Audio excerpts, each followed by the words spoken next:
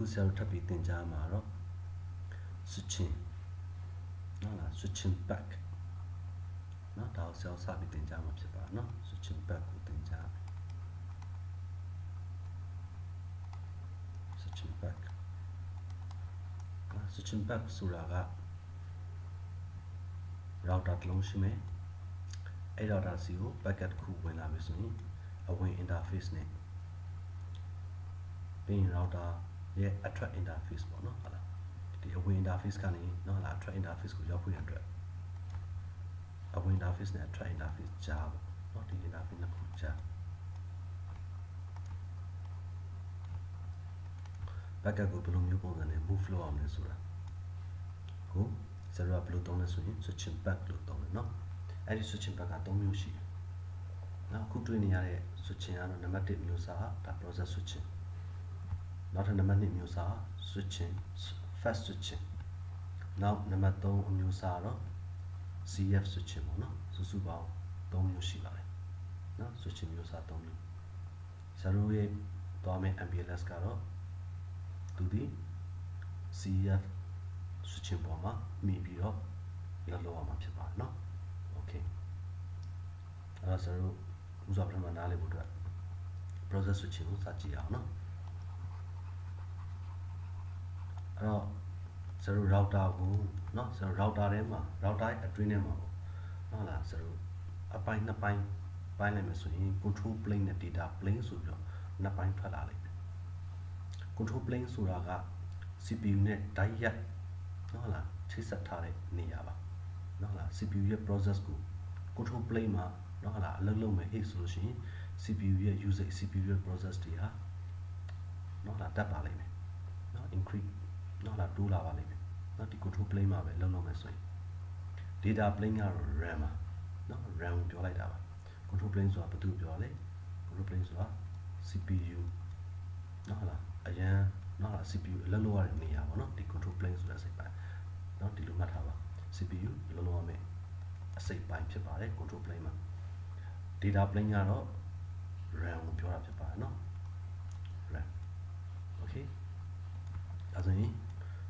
Daughter Emma, say by control plane, data planes will not by Shibai. Call me. At all. Process switching a little depot and below mother solo. Not too real to my packet cook when I be. Not other away interface. Ingress interface could help you soon. Rautaka Palamara Suni. No, Eddie Jalare package school. Follow for your drag. The control plane in my bashi is a routing TV Shiba. Not routing TV. The routing TV will G. Not routing TV will GB. That's how ya. Kiwi. Not a Nehu router. Not the sign up, Kiwi, Nehu router. Doing a try interface to me. Okay? Rather than okay. Back at Tokame, a try interface school. CPU up, okay, across. That's a great interface. No? Or Dinyama Piojanava process switching it. Posa La Damia Paki Steiny. No, La Damia Paki line, control plane. No, back at a Kutia online, a Kutia Londi, the control plane and Chapiroma. No, routing the G. No, the interface kind of talk male, being talk home interface you, sharp, the bone net on. Rob up letter process switching, don't mess with. The process switching Nilo don't mess with. CPU use a gun. No, Yamia Valley. No, Rotamashi CPU. No, a young Shuvalime, Titojamu, Rauta Suraga. No, to Loloaraga. The backup for lower a lot Kurashida mobile, routing the value, every loop routing the la information he, la dependent papian, Puati, 8 CPU ZDL, Shiba. Tadamu, Saruti control plama,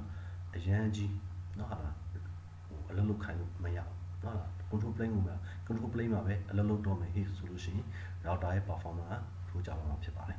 No, Pajan is a lot. Router, no, Ladamia Paki Dina, နော်ဟုတ်လားပြီးတော့ routing information တွေအားလုံးက CPU မှာပဲဒီ processor နော် CPU ပေါ်မှာပဲအားလုံးကစုပေါင်းပြီးတော့အလုံးလုံးနေရလို့ဖြစ်ပါတယ်နော်။ကောင်းပြီအဲ့တော့ဒါဆိုရင် process switching ကနော်ဟုတ်လားဒါဟိုအရင်တုန်းကပေါ့နော်ဟုတ်လားဟိုစပြီးတော့သုံးခဲ့တဲ့ packet တွေကို router တွေက packet တွေကို follow လုပ်ခဲ့တဲ့နည်းလမ်းပေါ့နော်။ကောင်းပြီဒါဆိုရင်ကျတော့တစ်ချက်လောက်နော်ဒီ process switching လေးတစ်ချက်လောက်ဖတ်ကြည့်အောင် okay process switching နော် process switching ပေါ့ process switching ဘာပြောလဲဆိုတော့ point router တဲ့ route a package နော်ဟုတ်လား router ကတဲ့ packet ကို route တဲ့အခါမှာသူဘာလုပ်လဲဆိုလို့ရှိရင် that is performing packet switching နော် packet switching သူလုပ်နေတဲ့ဒါ router remove the package နော်လားအရင်ဆုံး router ကဘာလုပ်လဲ packet မှာရှိတဲ့ layer 2 header ပေါ့လေဖယ်မယ်တဲ့ပြီးရင် layer 3 address ကို explain လုပ်မယ်ပြီးရင် packet ကိုဘယ်လို follow အောင်လဲဆိုတာကိုသူဆုံးဖြတ်မယ်ဟုတ်ပြီပြီးရင် attract interface ကိုတွေ့ပြီဆိုရင် layer 2 header ကိုပြန်ပြီးတော့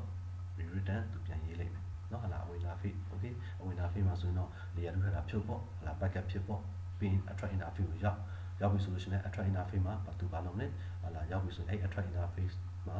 ဟလာ frame ကိုပြန်ပြီးတော့ layer 2 header ကိုပြန်ပြီးတော့သူပြန်ရေးရမှာနော် return ပြန်လုပ်မယ်နော် okay အဲ့မှာပါလဲဆိုတော့ဟို MAC နော်လားဆို destination MAC ဆို MAC ပြီးရင် frame check sequence တွေဒါတွေကသူပါလိမ့်မယ်ပြန်ရေးတဲ့အခါမှာနော်ဟလာအကုန်လုံး layer 2 header နဲ့ပတ်သက်တဲ့ information ကိုသူပြန်ရေး okay ဒါအားလုံးသိပြီးသားပါနောက်ထပ်ကြည့်အောင် and then packet for out of that appropriate interface နော်ဟုတ်လားသက်ဆိုင် interface နဲ့ထွက်သွားလိမ့်မယ် okay ဒါမှမဟုတ်ဆက်ပြောတယ် process switching ဆိုရင် router CPU တဲ့နော် router CPU နဲ့ beacon directly info with packet switching decision ဟော packet switching packet တွေကို follow လုပ်ဖို့အတွက် process switching ကဘယ်လိုသွားနေလဲဆိုတော့ router CPU နဲ့ direct နော်ဟုတ်လားသွားပြီးပတ်သက်ပြီးတော့နော်ဟုတ်လားလက်လုံနေရတယ်တဲ့နော်ဟုတ်လားအဲ့တော့ဒါဆိုလို့ရှိရင်ဆိုတော့ process switching ကိုသုံးလို့ဆိုရင် router CPU တနည်းအားဖြင့်ပါလဲ control plane ပေါ့နော်ဒီ control plane ပေါ်အနေနဲ့သွားပြီးတော့ဒါမှမဟုတ် package တိုင်းနော်ဟုတ်လားဒီ packet ကိုအဝင် interface ကနေဒီ attract interface ရောက်ပြီးတော့သူအလုပ်လုပ်နော်ဟုတ်လားဒီလို decision ချပြီးသူလုပ်လုပ်ပေးနေရ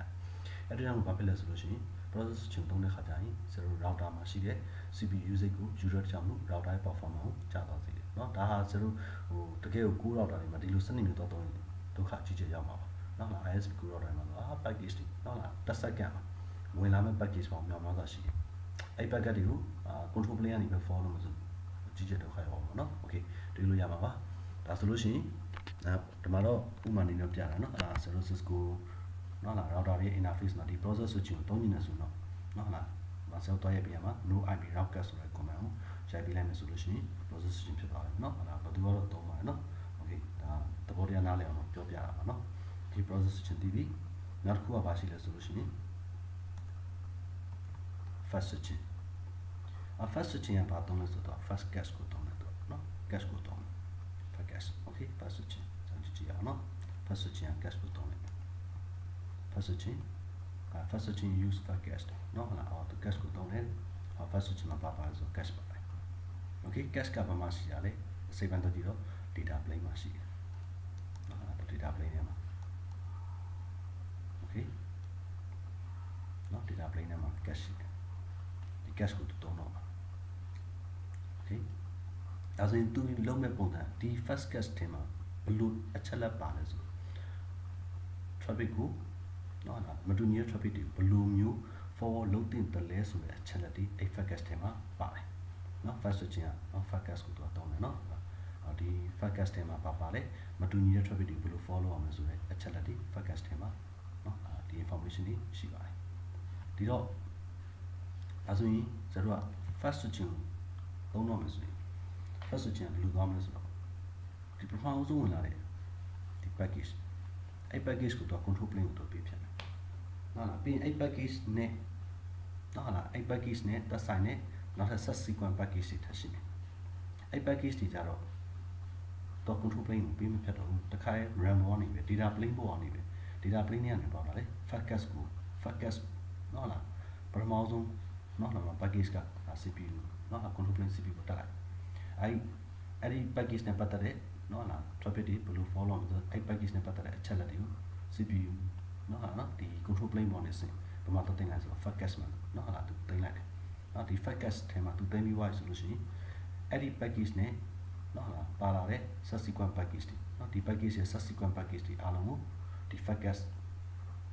နော်လား data plane ထဲမှာရှိတဲ့ fastcache ပေါ်နေပဲ attract interface နော်အဝင် interface ကနေ attract interface ရအောင်ပို့ပြလိုက်တယ်ဒါဆိုဒီအချက်ကိုကြည့်ရအောင်ဖြစ်ဆိုတော့ fast switching ကိုဒါသုံးမယ်ဟေ့ဆိုရင် CPU usage ကို process switching ထက်ပိုပြီးတော့ချော့ချပေးနိုင်မယ် okay နားလည်ပါနော်ကောင်းပြီဒါဆိုရင်ဒါက fast switching ရဲ့သဘောတရားပါ okay ဒါဆိုရင်အခုအရန်ကောင်းတဲ့ switching ကိုဆက်ကြည့်အောင်နော် Cisco HBAT forwarding နော် okay CF switching ပါ CF ကြောက်သူကဘယ် package ကိုမှသူက control plane ကိုပြီးမသွားတော့နော်လား package တွေကတော့ control plane မှာမရှိတော့ဘူးမသွားတော့နော်လားဒီဆိုတော့ဒီ CF ကိုသုံးမယ်ဆိုရင်နော်လားဒါဆို CF ကနော်လား packet တွေ follow ဖို့အတွက်သူကဘယ်လိုမျိုးတိစောက်ထားလဲဆိုတော့ CF မှာကြတော့နော် CF မှာသူက control data plane ပေါ်မှာသူနော်ဟုတ်လားသူရဲ့ data structure နှစ်ခုတိစောက်တယ် data plane နဲ့မှာနော် CF ရဲ့ data နှစ်ခုရှိတယ်ဘာရှိလဲဆို FIB လို့ခေါ်တဲ့ forwarding information base okay FIB တိစောက်တယ်ဟုတ်လားပြီးရင် adjacency တွေပဲတိစောက်မယ်ဒီနှစ်ခုရှိတယ် FIB forwarding information base ဟုတ်လား packet တွေကို follow ရမယ် layer 3 information နော်လားတနည်းအားဖြင့်တော့ packet တွေသွားရမယ် destination network တွေပေါ့နော်ဒီ FIB ထဲမှာရှိနေမယ်ဒါဆိုဒီ FIB ထဲမှာ packet သွားမယ် destination network တွေဘယ်ရမှာလဲဆိုတော့ routing protocol တွေ router တွေလုံးကြမှာဟုတ်လား route update တွေ agent လုပ်လိုက်မယ်နော်ဟာ routing protocol တွေက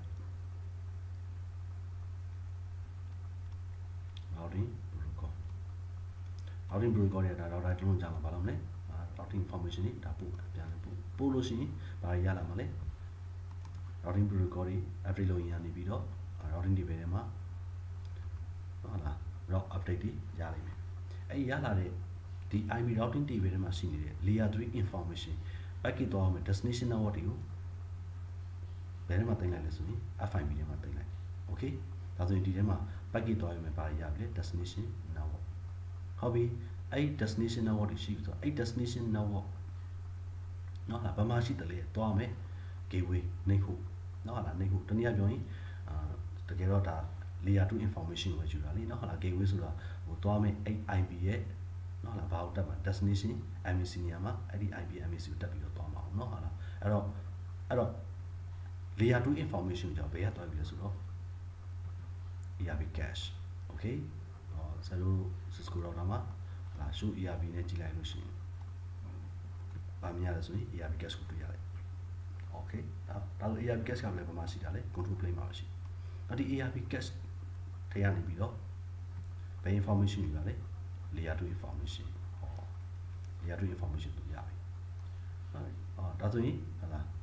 ဒါဆိုလို့ရှိရင်ဒီ ERP cache ထဲမှာပေါ့နော်ဟာဒီ router နဲ့ဟို daily connected ချိတ်ထားတဲ့ဘာရှိမှာလဲဒီမှာ MAC ရရှိမှာပေါ့နော် MAC ရပါတယ်လေ IP ရပေါ့ဟာလားအဲ့ IP နဲ့ MAC ကဘယ်မှာလားရှိတာဒီ ERP cache ထဲမှာရှိတာနော်ဒီ router ရဲ့ ERP cache ထဲမှာရှိမယ်ဆိုတော့အဲ့ဒီ ERP cache ထဲမှာဟုတ်လားဒီ routing table ထဲမှာရှိမှာပဲလေဟာလား routing table ထဲမှာလည်းဟာလားသွားမယ်ဗာလဲ destination တော့အဲ့နောက်တော့ဘာရှိမှာလဲgateway เนาะဟာလားเนาะဒီ routing table ထဲမှာသွားမယ် destination တော့အဲ့နောက်ပဲဘာရှိမှာလဲ gateway အဲ့ gateway IP တို့မဟုတ်เนาะgateway IP ပဲเนาะဟာလား IP ကိုအဲ့ IP ရဲ့ဘာဘယ် address လဲ MAC address okay MAC address ကိုတမအချက်စိုက် table ထဲမှာရှိမှာเนาะဟာလားဒါဆိုလို့ရှိရင်ဟာလား package ရောက်လာပြီဆိုရင်เนาะဒီ package ကနော်လား router ထဲကိုဝင်လာပြီဆိုရင် package ဘယ်ကိုသွားမှာလဲ destination ကိုဒီ package ကဘယ်သွားမှာလဲเนาะဒီ package ရဲ့ဘယ် address လဲဆိုရင် destination address အဲ့ address ကိုဘာမှကြည့်မှာလဲဆိုတော့အဝင် interface ကိုရောက်ပြီဆိုတာနဲ့ဘယ်မှာတော့ကြည့်မှာလဲ data plane ထဲမှာရှိတဲ့ FIB ထဲမှာပဲကြည့်တော့မှာပေါ့ဟုတ်ပြီနော် forwarding information တွေမှာကြည့်မယ် okay ရှိလား destination တော့နော်လားဒီ FIB forwarding information တွေမှာpacket သွားမယ် destination network ရှိတယ်အေးဆိုရင် okay အဲ့ဒီ network ကိုသွားဖို့အတွက် base interface ကနေပို့မှာလေ base interface ကနေထွက်ခွာမှာလေเนาะ MAC တက်ဖို့အတွက် destination MAC မှာတက်ဖို့အတွက်ဘယ်ရမှာလဲဆိုလို့ရှိရင်ဒီမှာချိန်ထားတဲ့ neighbor router ရဲ့เนาะ IP နဲ့ MAC ခုန AI cache တွေကနေဒီမှာ information တင်ရပြီးပါအဲ့ဒီကနေပါရမှာလေ MAC ရမယ်ဆိုလို့ရှိရင်ဒီ package เนาะအဝင် interface ကနေအထွက် interface မှာတက်ဖို့အတွက်သွားမယ် destination MAC okay ပြီးရင်ဒီနောက်ကเนาะ address interface ကသူ့ရဲ့ဘာဖြစ်မလဲ so MAC destination MAC က adjacent table တွေကနေရမယ် so MAC ပြီးရင်ဒီ package ကအတိုင်းပြန်တွဲလိုက်ပါတော့ ether type တို့ပါမှာပေါ့ဒီတိုင်းပြန်တွဲလိုက်ပေါ့ဒါ package ပေါ့ okay ဒီပုံစံနဲ့ထွက်ခွာပါမယ်ဒါဆိုရင်လာသမျှ package တိုင်းဒီဘယ်ကိုဖြတ်ဆံမလို့လဲဆိုတော့ router ထဲမှာရှိတဲ့ control plane ကိုဖြတ်เสียမလို့တော့ဘယ်တွေကနေပဲသွားလို့ရပါလဲဆိုရင် data plane တွေကနေပဲသွားလို့ရသွားပြီ okay အရင်မှလည်းเนาะဒီဆောက်သွားတဲ့ပုံစံလေးเนาะလုံးဝเนาะလာသမျှ package တိုင်းဒီ router ရဲ့ CPU usage เนาะဒီ control plane ကိုဖြတ်သွားခြင်းမရှိတော့ဘူးဒါဆိုရင်ဘာမှကိစ္စပြတ်သွားလဲဆိုတော့ RAM ပေါ်မှာနေမယ်အဝင် interface ကနေအထွက် interface ကိုဒီ RAM မှာရှိနေတဲ့ foreign information base နဲ့ adjacency တွေเนาะဒါ CF ရဲ့ data structure ပဲเนาะဒါဆိုရင်အဝင် interface ကနေအထွက် interface ရောက်လို့CF data structure เนาะဒီသူရဲ့တိဆောက်ထားတဲ့ဗာလဲ FIP နဲ့ adjacency တွေကိုသုံးပြီးတော့အထွက် interface ကိုရောက်သွားပြီ okay ဒါဆိုရင် Cisco effect forwarding မှာဘာကောင်းသွားပြီလဲဆိုတော့ packet တွေကို follow လုပ်ပြီဆိုရင်အဝင် interface ကနေအထွက် interface ကိုရောက်ဖို့အတွက်လုံးဝ control plane ကိုသုံးစွဲခြင်းမရှိတော့ဘူးဘာလို့ပဲသုံးပြီးသွားမှာလဲဆိုလို့ရှိရင် data plane ထဲမှာပဲရှိတဲ့ FIP နဲ့ adjacency တွေကိုသုံးပြီးသွားမယ်ဆိုတာနားလည်ရမယ် okay ဒါဆိုရင် switching ဘယ်လိုမျိုးရှိလဲဆိုရင်၃မျိုးရှိပါတယ် process switching fast switching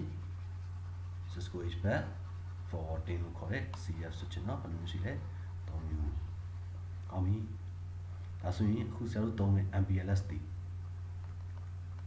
เนาะဆရာတို့သုံးတဲ့ MPLS တီဘယ်သူနဲ့ဘယ်သူပေါ်မှာဆရာတို့เนาะဒီဆောက်ထားလဲဆိုလို့ရှိရင် MPLS တီ